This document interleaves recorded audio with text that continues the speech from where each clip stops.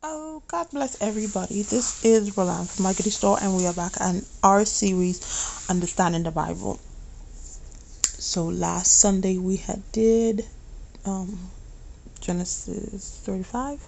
So that's when Jacob had returned back to Bethel, where God, had originally blessed him. Where he's fighting with the angel, and he had went back to build an altar of remembrance. So now we are in Genesis 36. So I thank God for giving me an opportunity to share His word and to understand myself. So we're gonna get right into it because I think Genesis 36 is mainly a lot of let's see. It seems like a lot of names because it's saying the genealogy of Esau. So let's see. Um, what they are. Some stuff we probably must skip through unless something stands out. Now, this is the genealogy of Esau. Should get my study Bible too. Study Bible, just in case there's something that I need to explain. This is Genesis 36.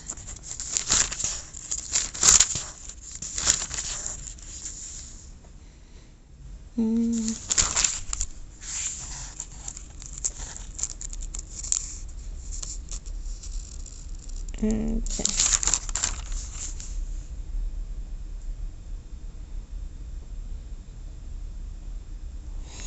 Alrighty then. So we're gonna start with verse 1. Now this is genealogy of Esau, who was Edom. His name was Edom. So that's where the Edomites came out of, and Edomites were one of the Israelites' enemies. Verse 2. Esau took his wives from the daughters of Canaan, which he was never supposed to do, but that's what he did. So Ada, the daughter of Elon the Hittite, and Aholibamah, the daughter of Anna, the daughter of Zibeon the Hivite, and Basel. He had like 4 wives. And Basmith, Ishmael's daughter, sister of Nebajoth. So the only person who he take that was probably not from Canaan, but it was from Canaan, but was familiar with Ishmael's daughter. Verse 4. Now Ada bore Eliphaz to Esau, and Basmith bore Rehuel. Verse 5. And Aholibamah bore Jeush, Jalam, and Korah. Now Korah is going to be a group of people, because remember these, when they're naming sons and naming sons, these names are actually going to be people, and it's actually going to be different groups of people. So Korah, I think in Exodus we're going to see what the group of people what Korah did, Korah and his family did. And then they rebelled, and the earth opened up and swallowed them because they rebelled against the man of God. But it's funny that, not funny, but he came from the genealogy of Esau. These were the sons of Esau who were born to him in the land of Canaan. Verse 6. Then Esau took his wives, his sons, his daughters, and all the persons of his household, his cattle, and all his animals, and all his goods, which he had gained in the land of Canaan, and went to a country away from the presence of his brother Jacob. So they, even though they were cool, they didn't have any animosity towards each other, but they did not stay together. Esau and Jacob did not stay together. Both went their separate ways. Verse 7. For their possessions were too great for them to dwell together. So, and I'm sure they heard what happened between Lot and Abraham. So they just decided not to even try to live together. So they went their own separate ways. And the land where they were strangers could not support them because of their lifestyle. And both were exceedingly blessed. So it all worked out for Esau in the end, because when we were reading before, if you had remember how Jacob at the time had stole his blessing from the father, and the father was like, oh, I blessed him, and he will be blessed. It seemed like Esau was never going to be blessed. Nothing was going to work out for him. Things were going to be upside down for him. But God still blessed him. God still had favor on him. So sometimes, you might lose out on something and you think your life is over. Nothing's good. It's just over for you. There's no hope. There's no nothing. And then look how it turned out for Esau. So sometimes we have to fight it out. You have to fight it out. You have to wait it out. Don't just go quit and don't just go do stuff on your own or whatever. Just wait. If you're waiting, because it says, if you wait on the Lord, if you don't believe in God, that's another thing. But if you wait on the Lord, He will renew your strength. Because wait on the Lord, sometimes you get discouraged, you get tired. But if you're waiting on God, God is going to renew your strength. How do He renew your strength? You might be feeling discouraged, and then a worship song comes on, and the worship song is exactly what you're going through at that time. That's renewing your strength. You might happen to go on YouTube, and then you see a message, and then that's exactly what you needed to hear. That's God renewing your strength. You might go to church. If you attend church, or your church have a service, you probably have a Bible study, or it could be a prayer meeting, and the person pray exactly, or the person taught exactly, or mentioned something that is exactly what you needed to hear. And that's God renewing your strength.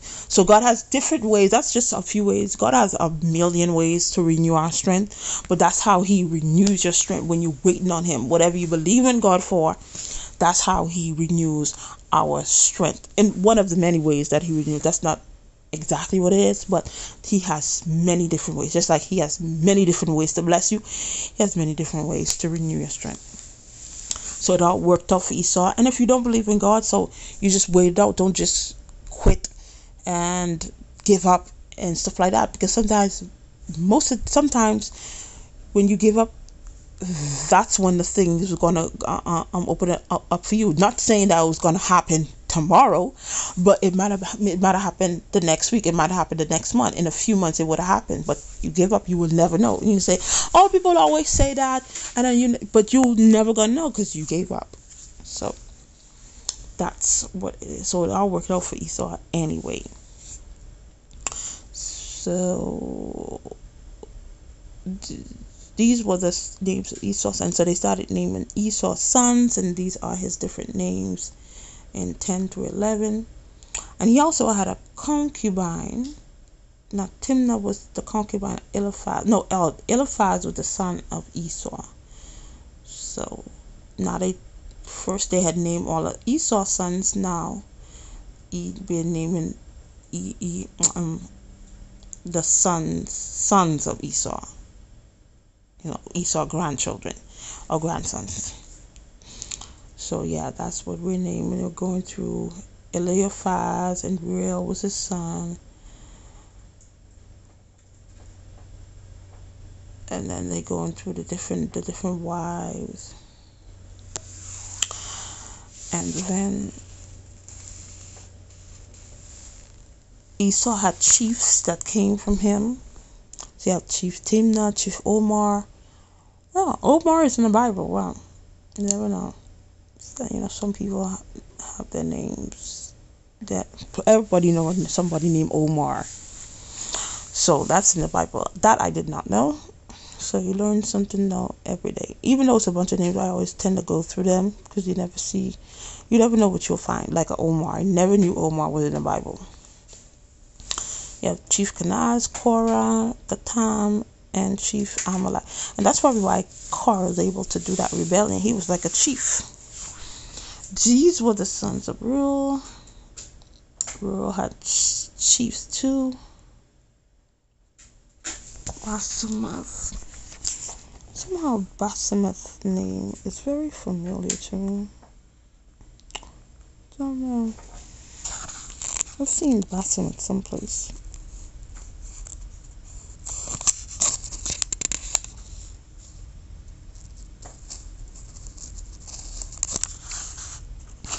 Um, and where's this? Where's this Amalek? I saw something. Okay, one thing going back to Chief of Amalek, probably the Amalekites. And Amalekites never liked Israel, but they were from the genealogy of thing. And the thing is, some of these people against, they became um became enemies of Israel, but they from the same genealogy in a sense. It's just that it's different because they just were created by different.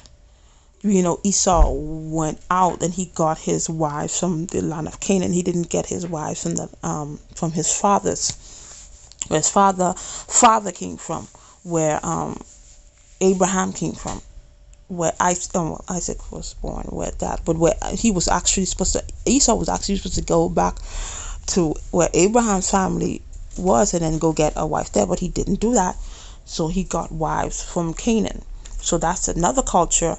And then because of that other culture, they grew up, and that's why they became enemies. But in actuality, these people were all family. But they couldn't see eye to eye because they had one culture from the father Esau, and they have culture from their mother. So a lot of disobey. So you have to find a common ground. That's why it's not good for you to be a Christian and then the person to be a Muslim or Buddhist, because it's like two different. If we talk about religion, if you talk like two different religion, because it believes in two different things. So what is the common ground? So if you're going to do that, you would have to find what common ground, because that is what you're going to have to teach your children. That's what you're going to have to teach your children. Just like if you are American and you choose to marry somebody from Nigeria and stuff, you guys have to have a common ground that you both agree on to raise your children. If not, it's going to be a lot of chaos in your house. So whatever you plan to do, because anybody tell you not to go, if you're a Christian, you want to go marry a Muslim, nobody tell you not to do that. But know that if you plan to have children, you need to have some type of common ground between you and your significant other. So the more sons of the grandsons of Esau.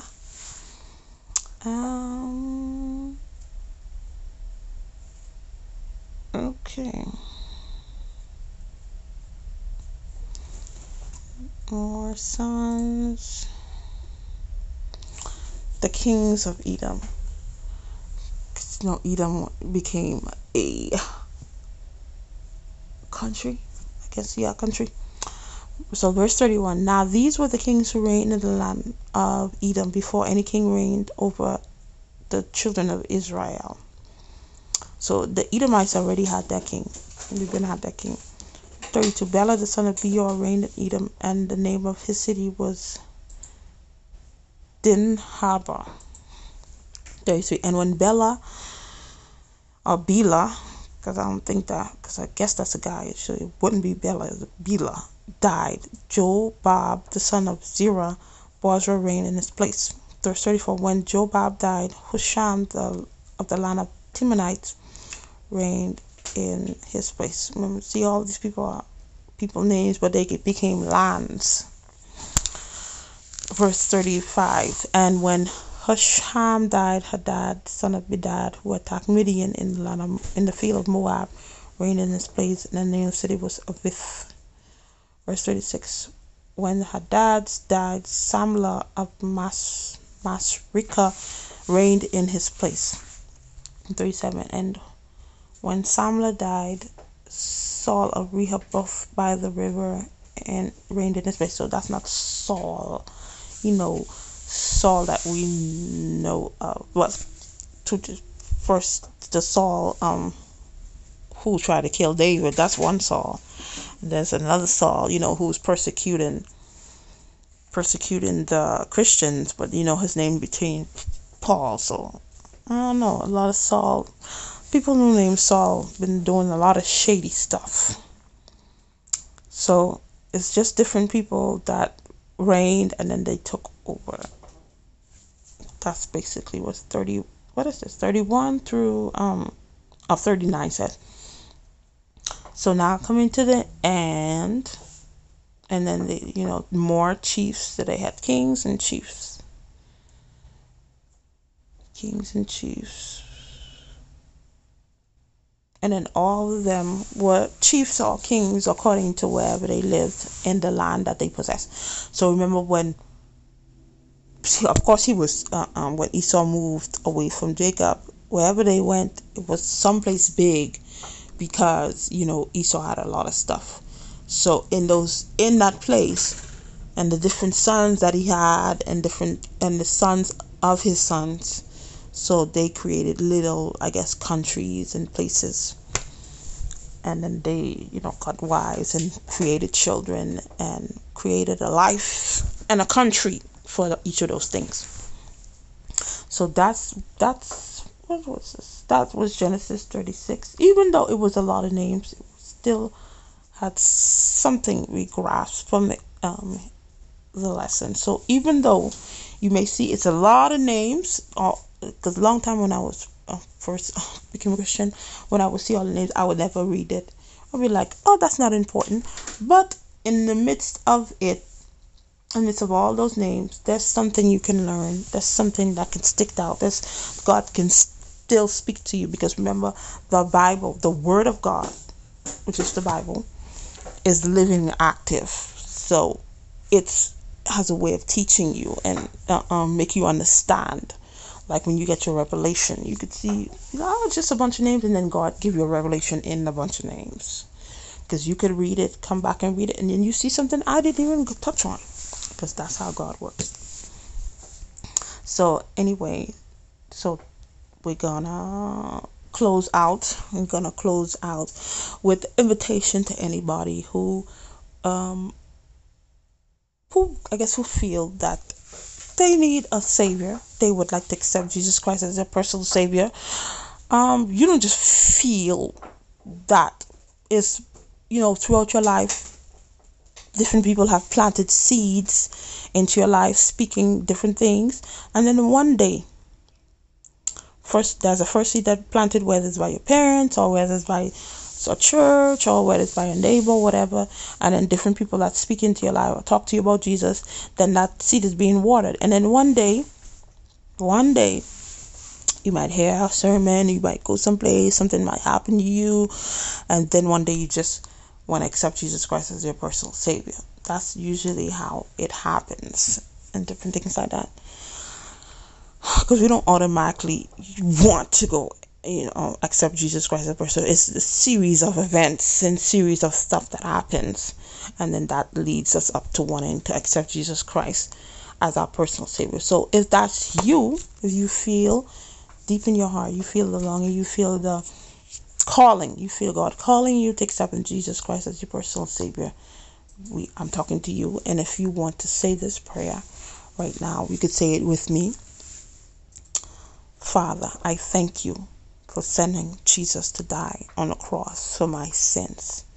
Thank you for accepting me and loving me up until this day and forevermore. I confess that I am a sinner and I have done wrong in your sight, and I ask you to forgive me.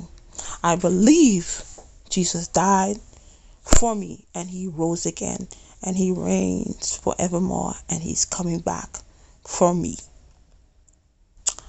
I accept him into my heart as my Lord and Savior, and I am saved in Jesus' name.